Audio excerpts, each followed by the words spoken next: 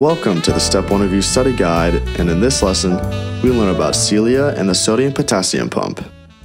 Cilia uses microtubules to move.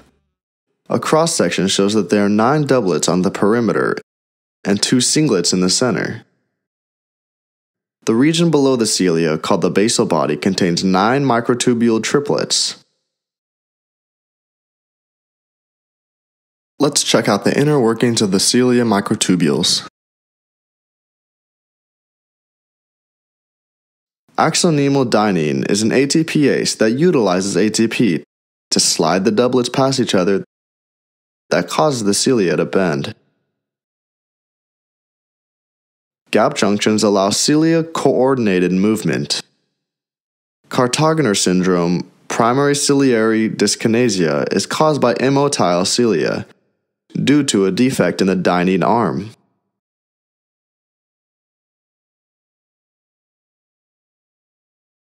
At Kartagener's restaurant, it's takeout only. There's no dining. It is an autosomal recessive disorder. Since the motility of sperm relies on properly working dienine arms in the flagellum, this can cause immotile sperm. The fallopian tubes contain thousands of cilia to transport the eggs to the uterus. With immotile cilia, individuals with Kartagener syndrome are at higher risk of ectopic pregnancies. Defected cilia in the lungs can cause bronchiectasis in the nose, recurrent sinusitis in the ears, chronic ear infections and conductive hearing loss, and even situs inversus, in which organs have been inverted from their normal position. Low levels of nasal nitric oxide can be measured in patients with Kartagener syndrome. The sodium-potassium pump is an ATPase that is located on the plasma membrane. One ATP on the cytosolic side phosphorylates the pump, which then pumps 3 sodium ions out of the cell. The phosphate is released and 2 potassium ions are pumped into the cell. Albane is a cardiac glycoside that inhibits the pump by binding to the potassium ion site.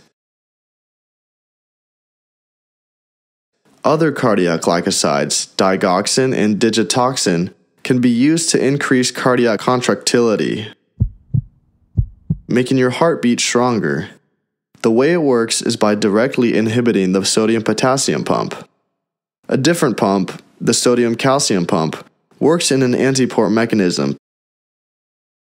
pumping calcium out of the cell by allowing sodium to flow into the cell.